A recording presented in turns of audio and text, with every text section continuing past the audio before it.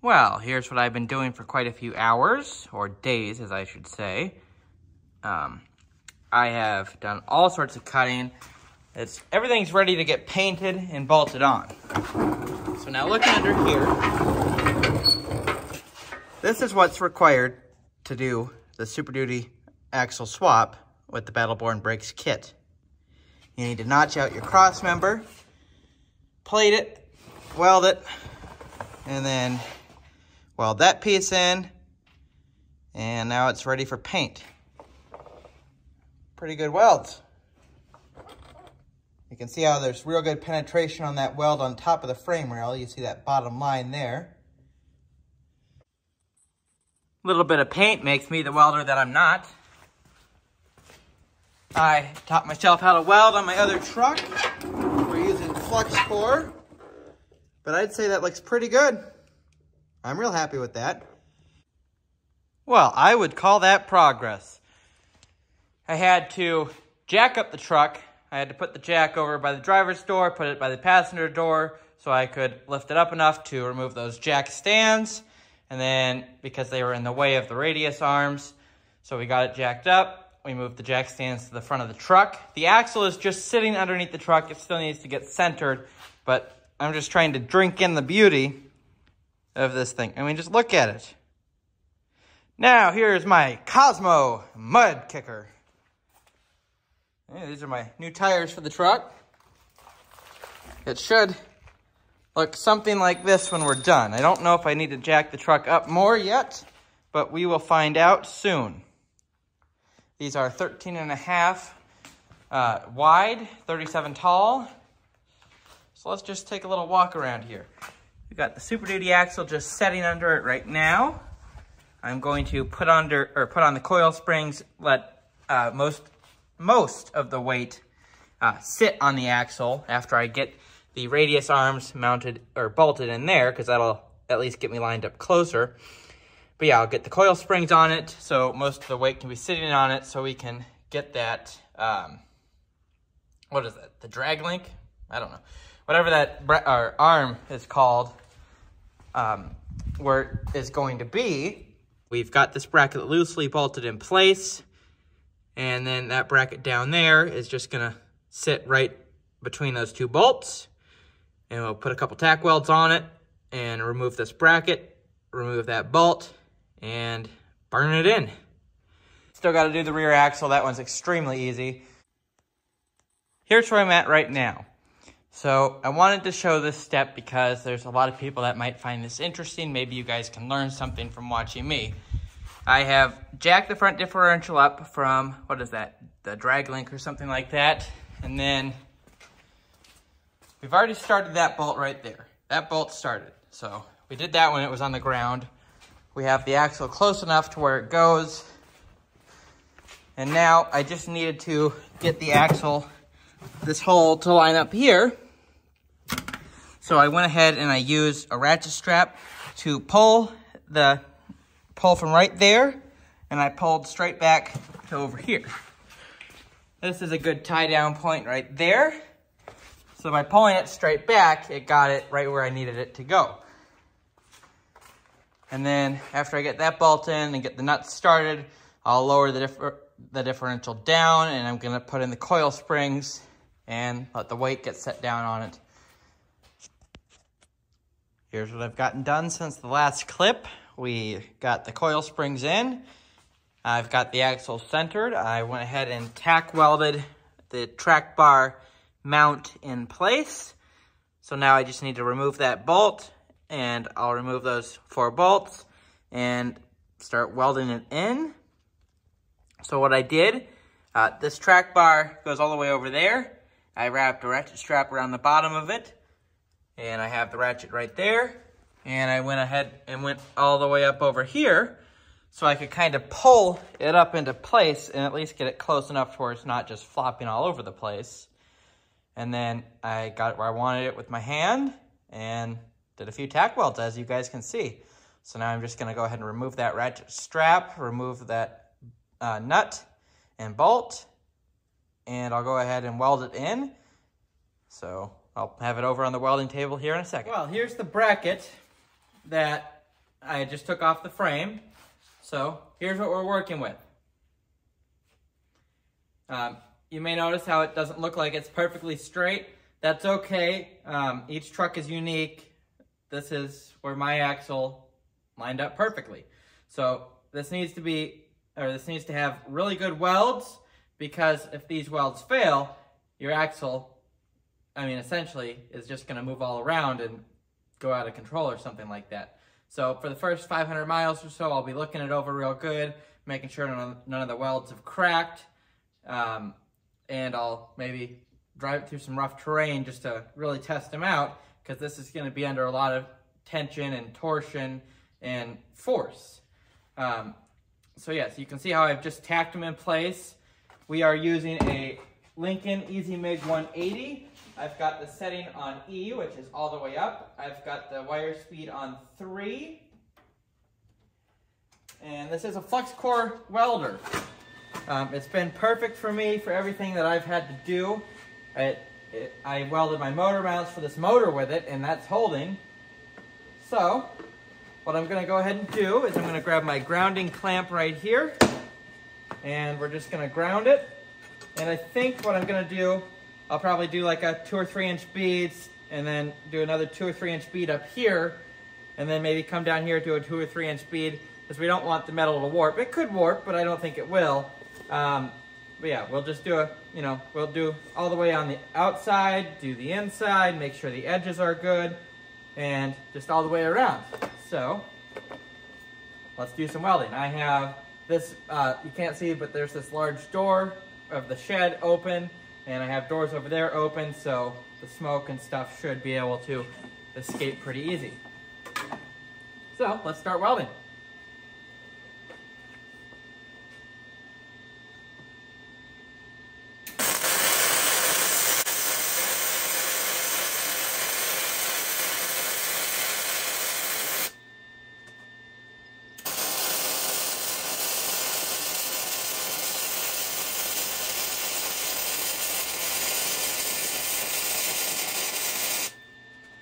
Now, let's come over to this side.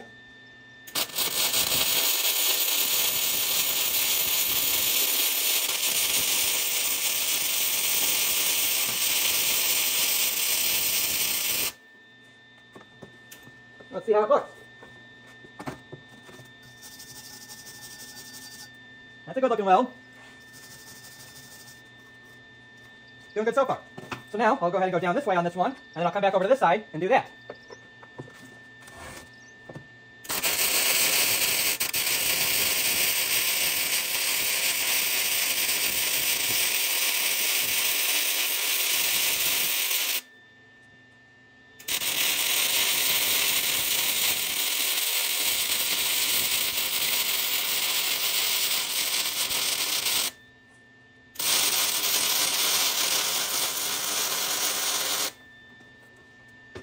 Another real good looking weld. Now let's go ahead and turn it on its side like so, and I'll weld it this side.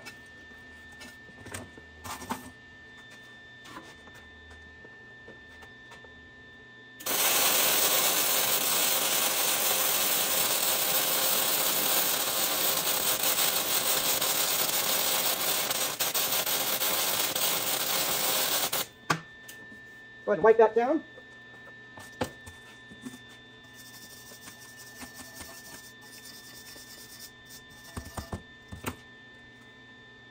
Looks to be getting real good penetration. I'm going to go ahead and run this one all the way down. Again, I taught myself how to weld. I did not take any welding classes.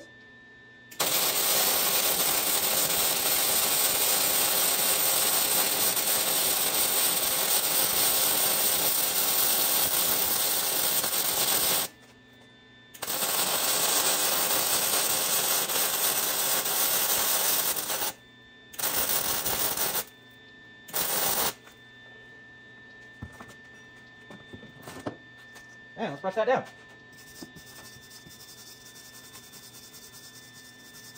Some good looking welds. Let's go ahead and flip it over and do that other side.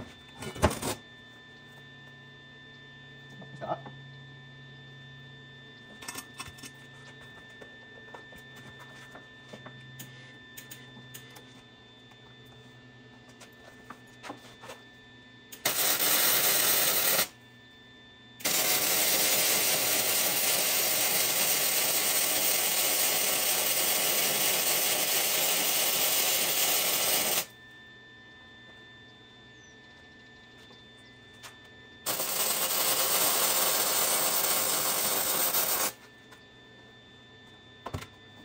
and brush this down.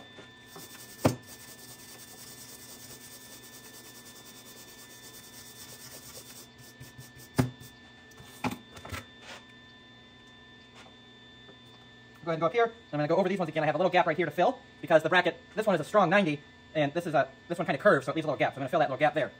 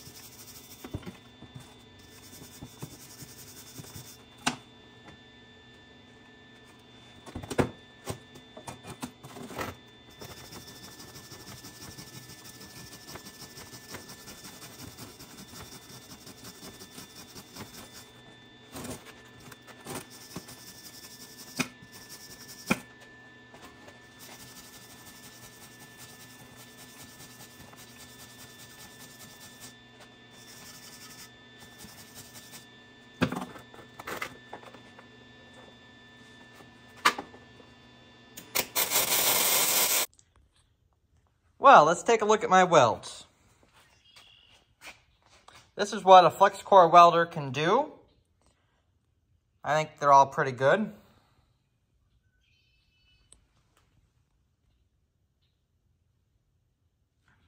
Now look down here. That is a solid looking weld. Oh, I see I can hit that little spot right there I forgot. So I'll hit that here in a second.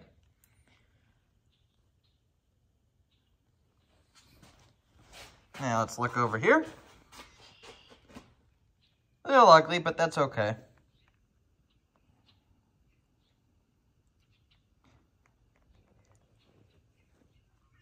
Well, I'm going to go ahead and touch that one spot up. Do you guys think the welds will hold? This is a heavy truck. There's probably going to be, half the truck's weight at least should be on the front axle, right on this torsion point, because that's what this bar does. It keeps it from going left to right. That's literally like the only thing that'll keep the axle centered on the truck. Now, if the axle is not perfectly centered as it is with how I welded this, I can get an adjustable arm so I can adjust it in and out wherever it needs to go. So that's fine. They make those for the Superduty axles, so that's all I'd need there. Well, now that we've given that nowhere near enough time to cool down, let's go ahead and throw some paint on it.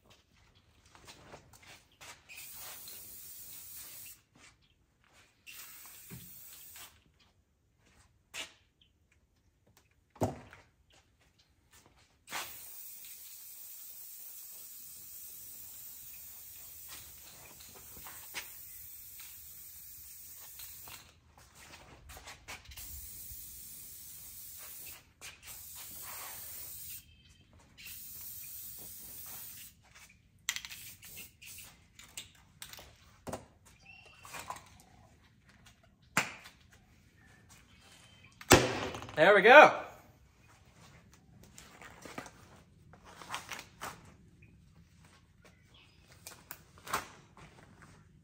All right, got that bolted on. 4 bolts there, 2 on the bottom side, and that big bolt. So, how I tighten that one down to make it much easier, I just simply used my impact and held it with this big crescent wrench and got it nice and tight. Now, this little bolt hole right there, that'll be for the power steering gearbox, so that'll be the next thing I put in. But for now, that's my progress. I will need to order up some new shocks for this truck. I will get probably the cheapest or second cheapest Rock Auto has to offer.